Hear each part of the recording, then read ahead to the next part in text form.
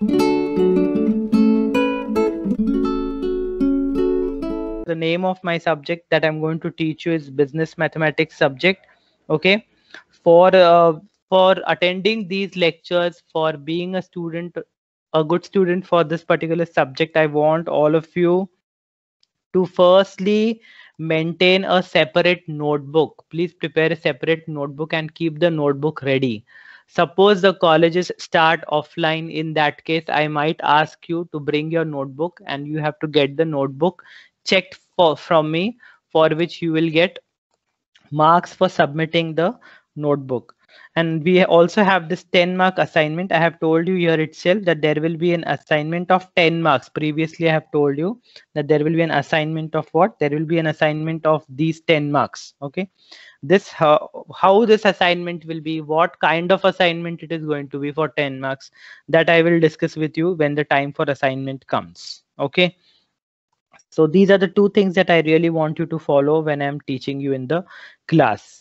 Now let us discuss quickly what is the syllabus of business mathematics and statistics. Okay, the first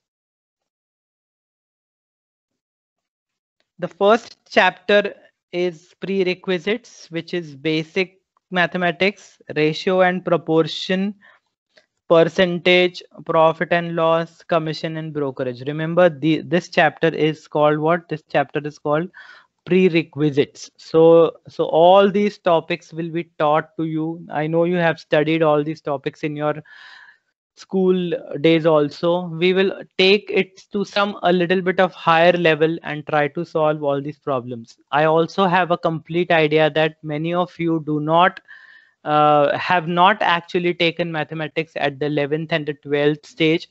So you have a gap of 2 years in between. So we will try to recollect all the small basics of all this mathematics and cover these topics so that you will not be having a difficulty in understanding the subject. The second chapter which will be covered will be interest. In this chapter, we have three types of subtopics. First will be simple interest, then we will have compound interest, and then we will have equated monthly installments, means EMIs. And the third chapter will be shares and dividends, which will cover the things like concepts of shares, face value, market value, types of shares, dividend, bonus shares. So the theoretical part of this is probably covered in your 12th standard or in your 11th standard, some subject. Okay, but now here we will do those theoretical parts. So that is the reason I will give you assignment based on this particular topic. Okay, so that if there is some conceptual thing here, some definition, some notions, if you know something about shares in and some advanced topics about shares, I can also give you an assignment on that. And what we will discuss basically in the classes, we will discuss the problems related to this particular topic for this. And so this is the syllabus for the topic business mathematics. Okay, so business mathematics has 3 chapters.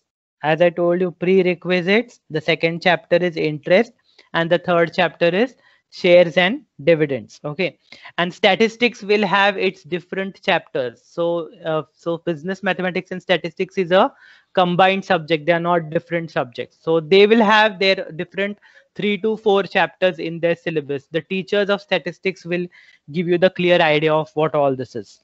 For all this, the reference books that we are going to use are, first is V.K. Kapoor and second is S.A. Bari. Okay, so I will usually do what? I will usually give you the soft copies of whatever notes or books that are available with me. Okay, last thing is that these are my contact details. This is my email address, pratulmath@gmail.com, and my mobile number is 9890400444. Please note down my email address and my mobile number.